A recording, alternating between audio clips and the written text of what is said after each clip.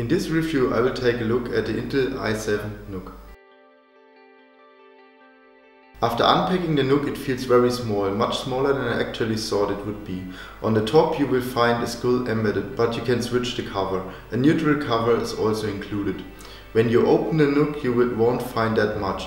You just have two M.2 slots for SSDs, two DDR4 slots for your RAM, but you won't find any slot, for instance, for your SATA SSD. In our system we've got a 512 GB Intel SSD as well as 16 GB of DDR4 RAM, which will result in an overall price of almost 800 euros. The NUC offers a lot of modern connections. Luckily all USB ports are already USB 3. There's also a USB Type-C port with Thunderbolt support, which means you can connect the monitor to it. There's also a mini display port and an HDMI port, which means you can connect up to 3 monitors parallel. There's also a headphone jack at the front and obviously the power connector at the back. The power supplying unit is almost as large as the NUC itself and it weighs a lot. The overall performance is what you would expect from a modern i7 computer, super fast. Along with the M.2 SSD, which is in our case just a normal rather than a performance model, is absolutely great. You can expand the memory to up to 32 GB and this will allow for even heavy tasks like video editing or 3D rendering. When the CPU is working, you will hear that the fan is turning very fast.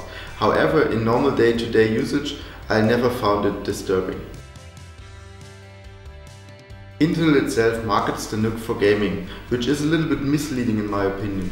Sure, you've got an i7 and a fast SSD and also a lot of RAM, but it lacks one main component, the graphics card.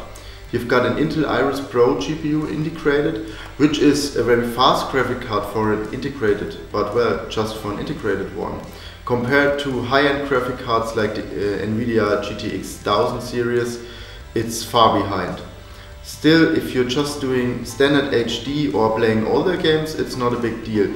But playing blockbuster titles, you will easily find yourself that you have to reduce the settings to even low and play at lower resolutions. There is a good option. You can use the Thunderbolt connection and connect an external graphics card in theory. I didn't test this so far, so I can't give an opinion here. So when it doesn't seem to be so great for gaming, where can this NUC really shine? Well, I think every task you can think of which requires a lot of CPU power. The good news is that this NUC doesn't need a lot of power, so you usually get along with 17 watts in idle, and even under heavy load you usually have less than 50 watts, which is an excellent value. So I use it as an always on server and have multiple virtual machines running, and it does the job just fine. Everything is working very smooth here.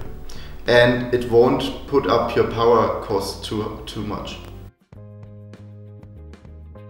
So if you are a hardcore gamer, this NUC is definitely not for you. But if you're looking for high performance PC which you can mount behind your monitor, or you're looking for a server which don't need that much power, it might be a perfect option.